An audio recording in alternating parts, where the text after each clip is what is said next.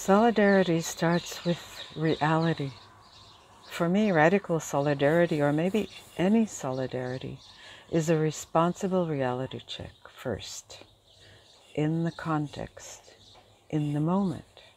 This needs humility, recognizing the limits of my knowledge, valuing her suppressed, discredited knowledge, listening, spreading her knowledge further then, and meanwhile suspending my action to clarify her needs, making sure I do no harm.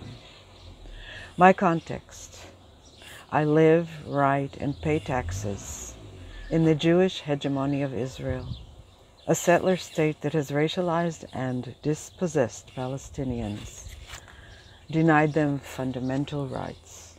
The balance of power is hugely asymmetrical. There is no symmetry. My positioning implicates me in this violence. Your context, European and German history and current policies implicate you too in this violence.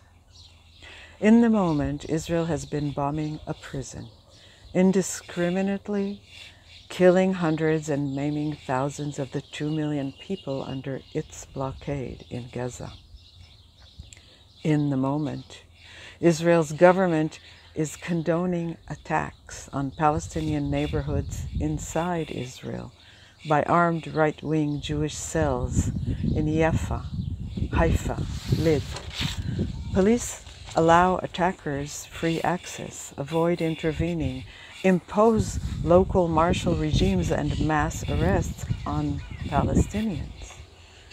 Solidarity is doing what I'm able to meet her needs, but no less than that, it draws on my privilege to obstruct violence committed by my community.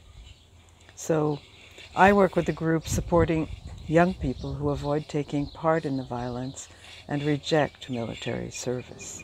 We give them vital information and counseling. Rising numbers of youth who don't serve contest Israel's war policy. I work with a different group to reduce the hardware of violence.